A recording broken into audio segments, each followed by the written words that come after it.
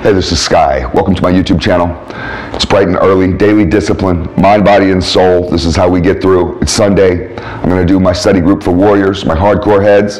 If you're new to the channel, I think I got a couple new subscribers. You'll catch up. Basically, I just go through my notes. I write notes. I keep notepads everywhere, and I'm always writing notes on the things that I study, things I think about. I'm always on YouTube studying, watching videos, listening to interesting talks, and let's just go through some of this stuff. It's really just a way to give you something extra to think about. Not everybody needs anything extra. Some people don't need anything extra. I do. I do this every day. So the first thing on my notes I want to talk about is when you've lost everything, it's hard to believe anything is truly yours. This is a symptom, a syndrome, I should say, a psychological syndrome of loss. Many of you, myself included, have gone through this, where we've lost everything. I know what it's like to lose everything, to be out in the streets, to be homeless. That's when you lose everything. Lost my woman, lost my house, my possessions, everything. And then I clawed my way back up. And even though I own a home, it's hard for me to truly feel like that it's mine. There's always an undercurrent of anxiety that this could be taken away from me. And that's where the syndrome is. That's where the problem is having that anxiety that something can be taken, that it's hard to settle on solid ground when you're used to earthquakes, when you're used to the ground crumbling underneath you. You're used to losing everything. I became really good at being a loser.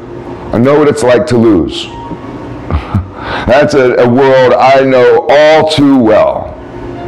So then winning, you feel like a fraud, like a fish out of water, like you don't belong there, like it's not real. Someone gives you a job as manager, and the whole time you're manager, you think, oh, you're going to be demoted or fired. You walk on eggshells that you put there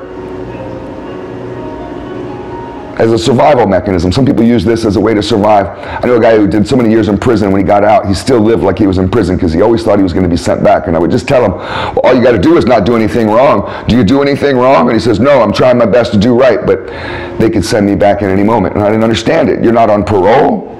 You're not doing anything wrong. What are you talking about? But it's just this mentality. You're used to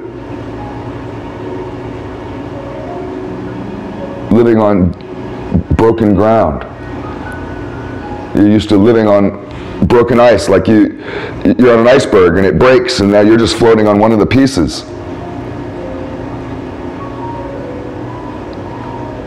It's still registering in my head that I own this home, and every time I swim in that pool, I float around and I'm like, this is my house. It's so weird. Let's move on to the next one. Some of you can relate to this syndrome, some people can't. You know, I feel sorry for people who've never gone crazy. Some people out there have never really gone crazy. I mean really crazy. I don't mean crazy one night at the club because you thought some guy was touching your woman or whatever you think crazy is. I mean actual crazy, straitjacket crazy, rubber room crazy. Serious, diagnosable mental conditions, crazy, where people look at you and they're like, oh my God, this guy's insane. You look at yourself that way. People who've never gone through that, I feel sorry for you. You're naive. You don't really get it yet.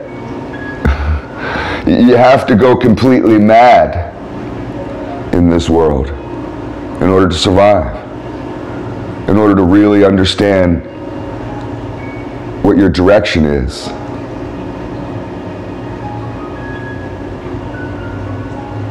Let's move on to the next one. I could talk about that for a while.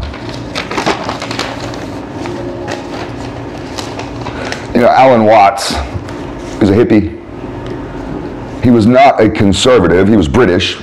Even in British society, he wasn't conservative. He was always a liberal guy. Hippies were always liberal. He was a big flower waving, acid-taking hippie. But he's an incredibly intelligent guy. Alan Watts has an amazing story, and he had been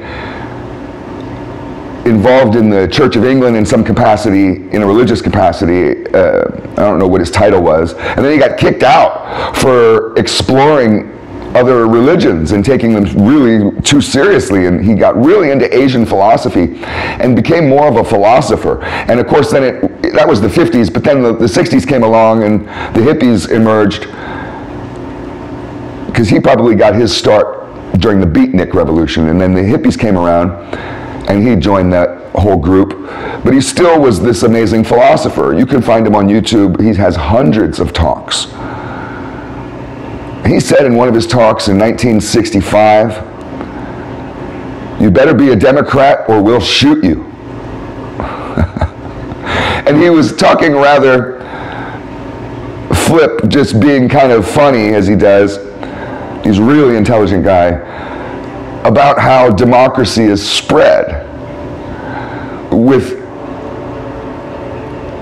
this idea of freedom and utopia and rights and all this stuff that they spew, this propaganda. But it's usually at the end of a gun. Oh, you don't want our freedom? Bang, right in the face. Take that, we'll drop bombs on you. And where those bombs are, that's where we build the McDonald's. You notice how we don't bomb countries that have McDonald's? That's a fact. Here's a rule for you old guys. And I'm absolutely serious about this. I'm fucking sick of this shit, man. I really am. I don't like hanging out with guys my age sometimes. I don't. I'd rather hang out with younger guys sometimes, only because the conversation is better. Guys my age, look, if you're 50 or older, I'm 51, I'll be 52 in less than a month. If you're my age or older, Gen X or older, here's the fucking deal. I'm real serious about this. You need to stop complaining. At least when you're around me, you do. All I'm ever going to ask you on any one of these complaints is, what are you going to do about it? And you don't like that question, do you? Oh, it shuts you right down. We can just sit in silence then, motherfucker, and you can just sit and think like a little child. Oh, I don't know what I'm going to do. Stop complaining about your health. I don't want to hear about all your fucking doctor's visits, about how much pain you're in, how your back hurts and your knees hurt. Shut the fuck up. Stop complaining about politics. You think you have a fucking TV show? Go start your own goddamn YouTube channel. I'll watch it if I fucking feel like it. Shut the fuck up. We hang out and people just want to spew what they've heard on the news and the 4 or 5 talking points of the day and how angry or fearful they are. Shut your fucking weak ass mouth. Learn to talk about something else. Stop complaining about your family. I don't want to hear about your wife and how much you're annoyed with her. I don't care. It's not appropriate for you to be talking about. I don't want to hear about your annoying kids. Stop complaining about them. It makes you weaker. It's not solutions. You're just dumping your emotional drama on others. Oh, you feel so much better after hanging out and you've dumped all your fucking emotional baggage on everyone else and you walk off, oh, I love my friends. They're such a good support group. You're a blood-sucking vampire, taking everybody's energy. You leave the room in a down place, nobody's learned anything, and you just got to back your fucking load up, beep, beep, beep, beep, and then just dump it out. Yeah, I feel great. That's friendship. Fuck you. Stop complaining about that shit. Stop complaining about your failures. I'm so sick of listening to guys talk about how they lost some shit. They lost a deal or a woman or whatever 20 years ago, 30 years ago. Get fucking past it, man. I used to do this. I'm no different. I've learned to get past it.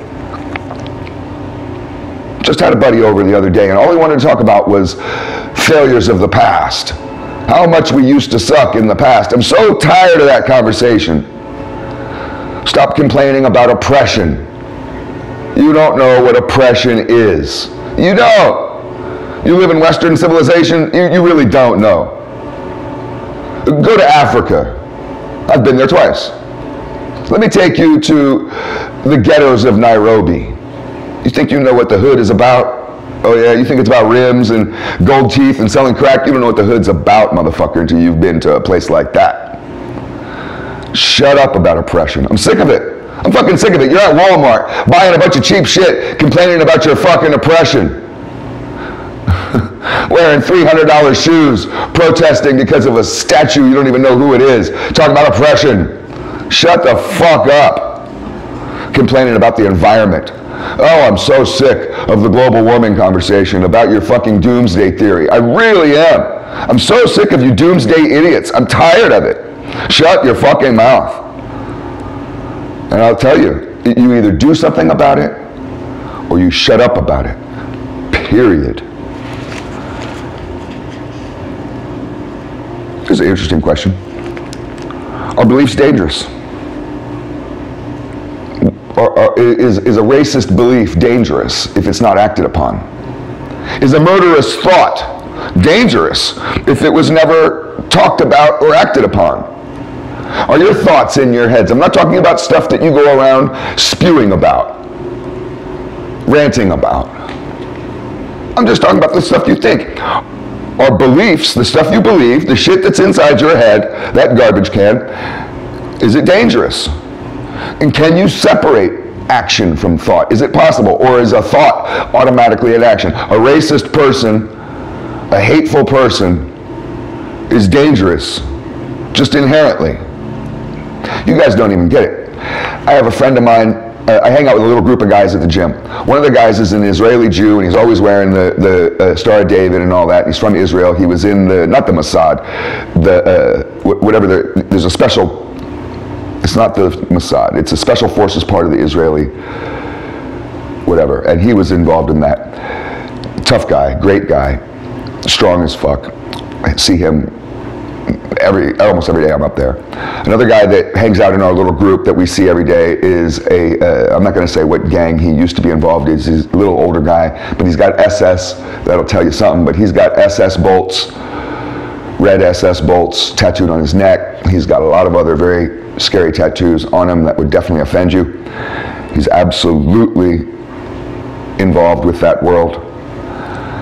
And then the other guy that hangs out in the group is a black guy who's probably in his mid-60s, and he did a lot of time in federal prison in Illinois, and he was a full member of the Black Panther Party and was involved in all kinds of violent actions. That's why he went to prison. And he told me one day as we were watching the news, just me and him, how he can't wait for the race war to pop off. And I said, why? And he said, well, his greatest fantasy is just to go and kill white people. That's all he wants to do. These are the people I hang out with at the gym. We see each other, we hug, we give each other fist bumps. We look forward to seeing each other. I'll often see the Black Panther and the guy with the SS bolts just talking away, having a great time, laughing it up. I'll ask you this question again to all you woke people. Are beliefs dangerous? And if you say yes, then how can I hang out with a group of guys like this every day at the gym, 6 days a week, and we're not scared of each other? We like each other. We give each other rides. When Tony, the black guy, the Black Panther, when he had some medical problems, he couldn't drive because his eyes were fucked up, but he still wanted to go to the gym. So the Jew is driving the Black Panther to the gym. He hates Jews. He hates them, despises them.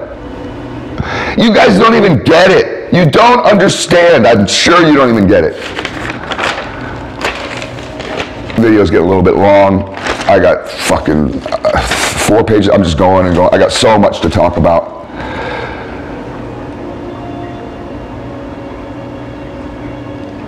Imagine talking to someone who's not distracted. That's weird. I talked with a guy the other day, and he wasn't distracted at all. I'm so used to talking to people who are distracted, who barely listen, who are always darting their eyes around or looking at their phone or whatever. This guy was just right in the whole time, just talking to me, and it was so weird. I was just kind of creeped out by it, only because I'm not used to it. I liked it. I walked away thinking, man, more people should be that way. I should be that way. I need to be more focused on who I'm interacting with and to stop thinking about so much, stop multitasking so much. And when I'm talking to somebody, communicating with somebody, really laser focus in on them, really listen with intent, and to respond appropriately and intellectually. Get rid of some of these distractions in your world. And I'll leave you with this motivational idea to think about. 7 times down, 8 times up. That's the course of life. 7 times down, 8 times up, and you're a winner. Food for thought.